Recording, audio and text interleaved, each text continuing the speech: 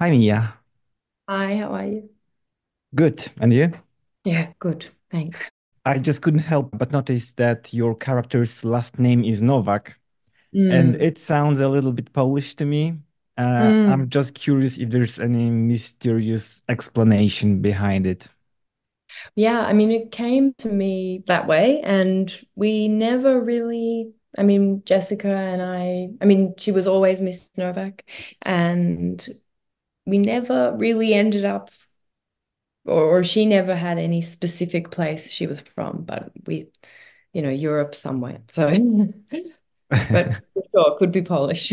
Your first love was ballet, and ballet is Mm. everything about discipline, physical regime, and Mm. Club Zero explores these themes. So of course, Mm. it explores also themes such as identity, belonging, or social expectations.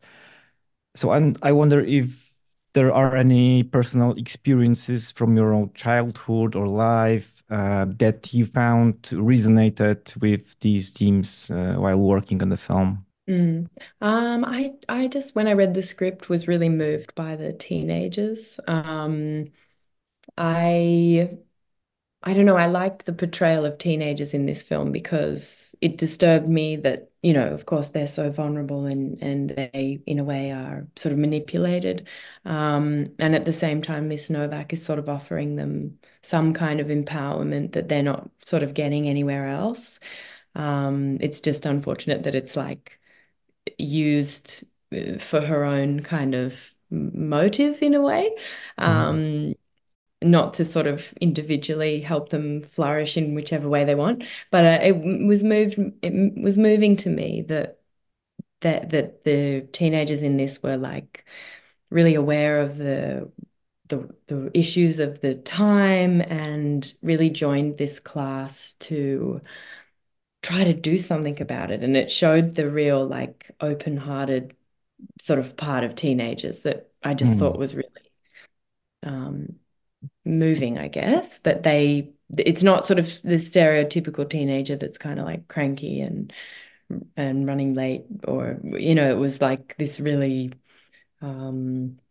like a different side, less typical side of teenagers that was really sweet and sort of devastating in the context of the story.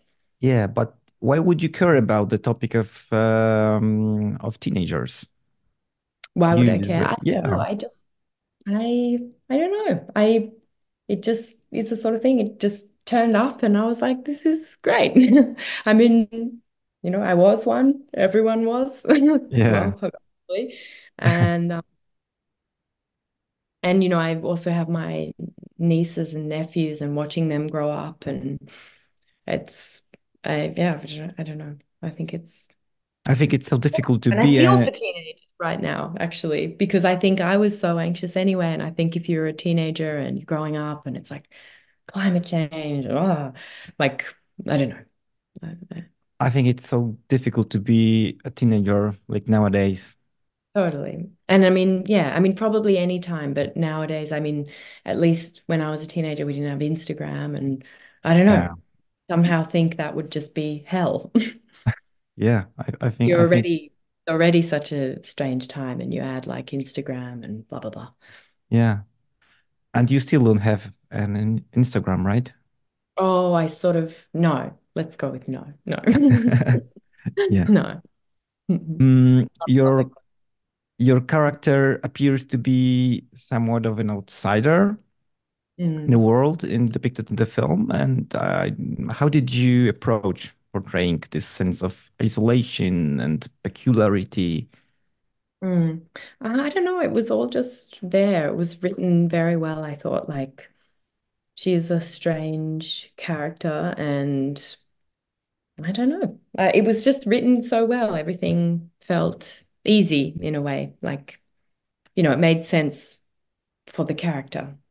Um, But it was interesting. Like, yeah, my perspective on it was kind of more obvious when I first read it, and then Jessica's direction was to take everything obvious out, which in a way is a bit more sort of scary because she's ends up being quite nice.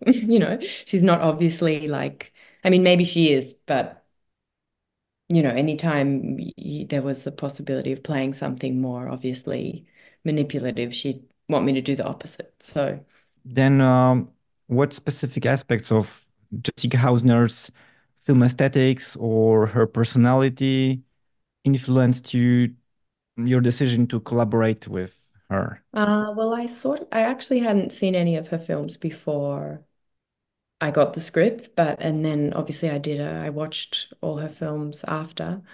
And I mean, I loved the script when it came with not having seen her films. I thought it was so strong. And then I watched her films and I loved seeing her like voice grow. I loved that she started quite young and you could see her grow as an artist, like expressing herself over her career. And I thought that was amazing I think it doesn't happen so much anymore that people get the chance to make so many films. I don't know. I just thought, I mean, she's done so much and she's very young. So yeah, I like it. And they're all quite different and distinct, but different. Actually, you decided to come back to Australia. Uh, I wonder what are gains and what are losses, I mean, in the process of this coming back to Australia. Well, I never really moved over to America full time or anything. I just was Yeah. always working there. But for sure, I never moved permanently to America. And I think just um, my family's here and my siblings had children, and you want to be part of the very like simple reasons why I live here, just because of that. And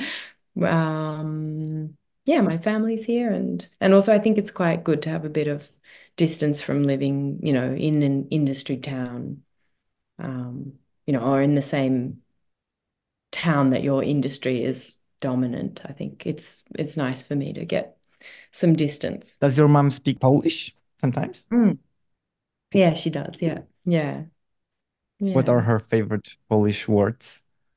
Oh, Or I don't know. I feel like the Polish words that I know the most. So she speaks Polish with my grandma. okay. I always say I can understand them because they just yell at each other and I know I know them, so I know what they're talking about. But that's sort of outside of the cocoon of them. I don't have such good Polish Yeah. understanding. No, but So, I love them. They're great.